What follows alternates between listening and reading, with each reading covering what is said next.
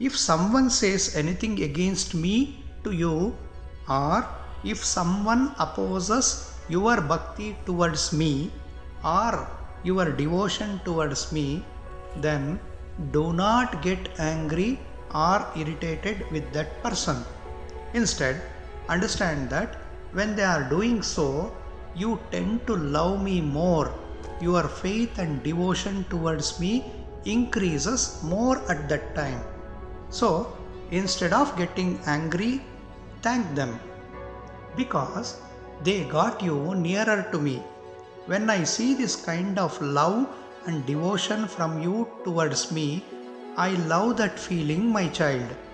Keep chanting my name the way you do, and you will find yourself always out of the problems that you are into. At times, you feel that, Baba, I trouble you so much. I keep talking to you. I keep getting angry at you. But my child, I do not get troubled. In fact, I am very happy to have a child like you who treats me as part of your family and talks his heart out to me every time.